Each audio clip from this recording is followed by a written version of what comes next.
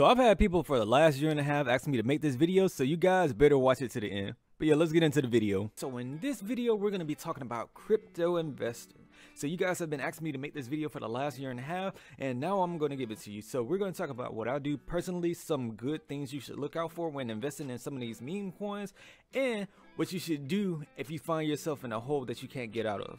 Alright, so before I get into my list, let me first start by saying that I am not a financial advisor at all.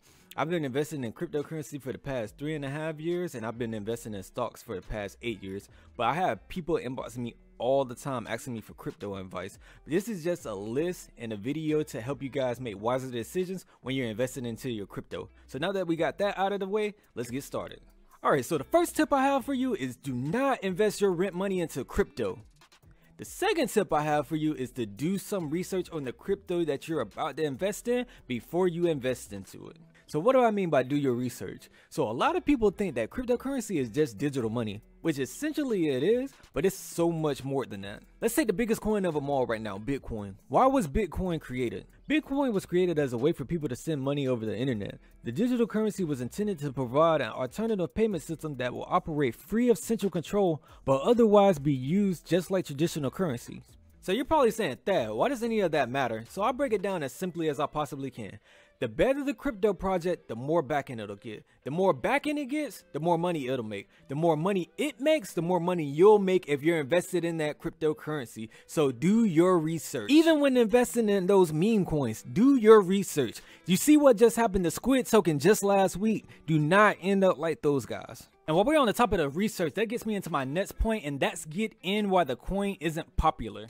The biggest thing I see killing people right now is y'all let social media do your research for you. Y'all wait until Doge, Shiba, any of these other shit coins hit social media, and by that time you're already in the late game, and that's why you end up losing money or making very little money. Like I said in my last point, do your research. Get on Reddit, get on Twitter, join some Discords, check PancakeSwap every day, check CoinMarketCap every day. See what the next Bitcoin is going to be. The guy who made $1 billion off of Shiba Inu, he took a chance because he thought it would blow up. He got in way before social media even thought about Shiba Inu, and you have to do that too. The best way to maximize your profits is to become an early adopter of these coins. Imagine 10 years ago if you had invested just a single dollar in Bitcoin when it was just 5 cents.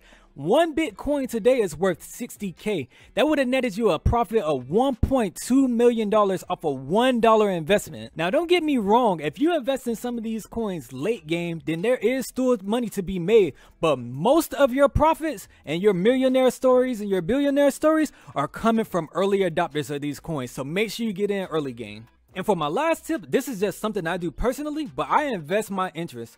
Let me explain. So say for instance, I have $1,000 worth of Shiba Inu. Say next week it quadruples in price and now I have $4,000, right? So what I'll do is I'll take out my initial $1,000 investment and let the interest rise or fall. My personal logic behind doing that is that if I take out my initial investment, whether my interest rises or fall, either way, I never lose money. At that point, I can either let my interest ride the social media hype, or I can take my gains and leave. Either way, I don't lose money. But that's pretty much all the tips I would give somebody if they were just new investing in crypto. If you guys have any other tips or tricks that you want to leave down in the comments below, make sure to leave them. And if you guys want, I can do an advanced video talking about crypto in more detail. But you guys got to smash that like button so I know you like this type of content. Like and subscribe because I have so many more videos coming out this month and I guarantee you don't want to miss them. See you guys in the next video. Peace.